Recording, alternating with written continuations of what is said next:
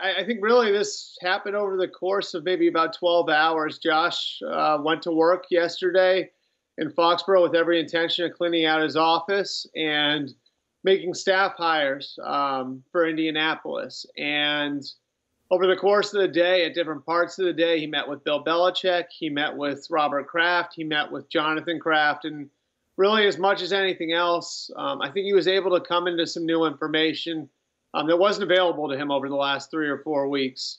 And he really felt personal affection from the Kraft family. Now, there's nothing written about him becoming the next head coach, but I think you'd be naive to believe that that wasn't discussed because he has to know now that it's going to be difficult for him to get a head coaching job anywhere else. And so this is an absolute stunner.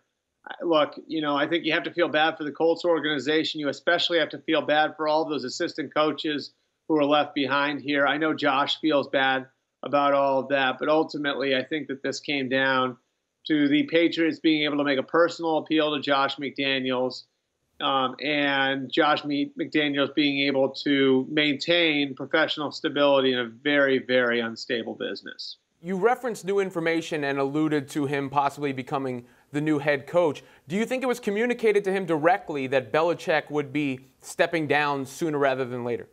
Okay, I can tell you two things on that. One, there's not any written agreement. I don't think the league rules allow for a written agreement, but I do know that there's no written agreement in place that says he'll be the coach after Bill Belichick retires.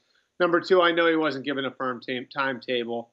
That said, there's been a feeling in the Patriots organization that that Bill could be gone after 2018. Bill could be gone after 2019, and so I think, Josh knows that the end is on the horizon.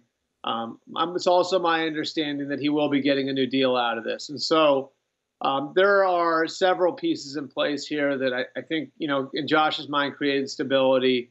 I think you can certainly infer that Josh knows that he'd be the lead candidate whenever Bill steps down for staying with the organization. And certainly, I think from the organization standpoint, you can go back and you can look at Robert Kraft's history, and you go look at the very beginning of his time as owner.